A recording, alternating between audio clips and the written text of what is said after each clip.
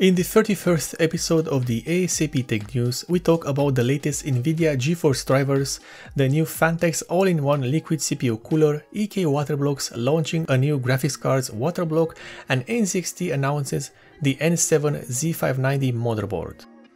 We start with Nvidia and their latest GeForce drivers, the 466.63 WHQL. This driver adds support for the RTX 3080 Ti graphics cards, which was just recently launched.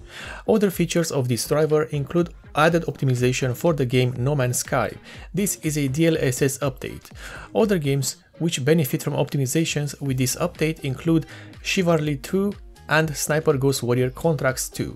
In addition, Escape from Tarkov and War Thunder get the Nvidia Reflex integrations.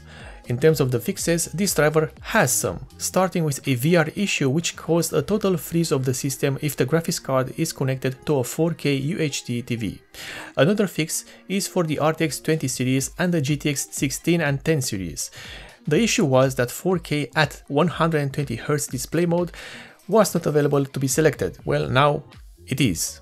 There are also plenty of issues, starting with color issues if the freestyle filter is used with HDR. Specific HDMI displays might show some flickering in HDR mode and some others. As per usual, yours truly has already installed this driver and nothing has changed. No performance gains, but also no issues as of yet. We continue with Phanteks and the new all-in-one liquid CPU cooler, the Glacier 360 mph. This cooler is an all-white model which offers plenty of RGB LEDs not only on the fans but also on the CPU water block. The fans used with this cooler are the Phanteks MP models, which can spin up to 2200 RPM. Other features of the Glacier 360 mph include an infinity mirror placed on the center of the CPU block, which is also addressable RGB illuminated, and the Halos DRGB fan frames, which are in fact the RGB elements that illuminate the fans. The Phanteks MP fans are actually not really illuminating themselves, but they are illuminated by these fan frames.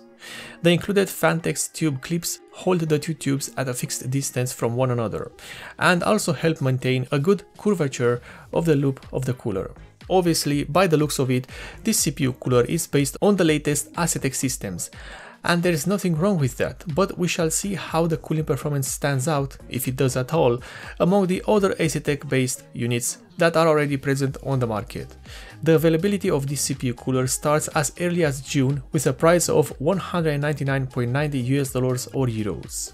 Next up, EK Waterblocks has just launched a new graphics card waterblock, this time meant for the ASUS graphics cards which are part of the TUF series.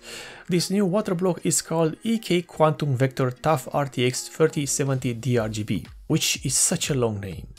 This waterblock is compatible with only the ASUS TUF RTX 3070 graphics cards. The waterblock will handle the cooling for not only the graphics core but also for the front-sided VRM components of the graphics cards and the memory chips.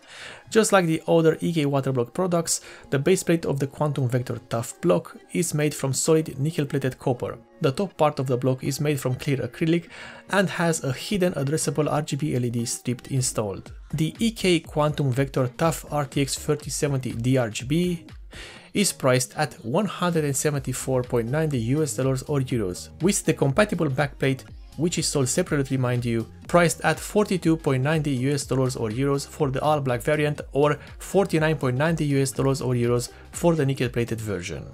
And finally, NZXT announced the N7 Z590 motherboard. NZXT releasing a motherboard is nothing new, and the previous motherboards were made by ECS. However, this time the NZXT N7 Z590 is made by A.S.A.P. So in essence, you are buying an A.S.A.P motherboard that has received a makeover and more than likely a price increase. The NZXT N7 Z590 has Wi-Fi 6E connectivity and a 12+2 power phase design for the VRM. The motherboard also has two M.2 sockets and more than likely a removable Wi-Fi network card, although don't quote me on that. The MSRP of this motherboard is $279.99 or euros. And this is the end of the episode number 33 of the A.S.A.P Tech News, one of the few tech news series which aims to deliver you the news as fast as possible for your convenience.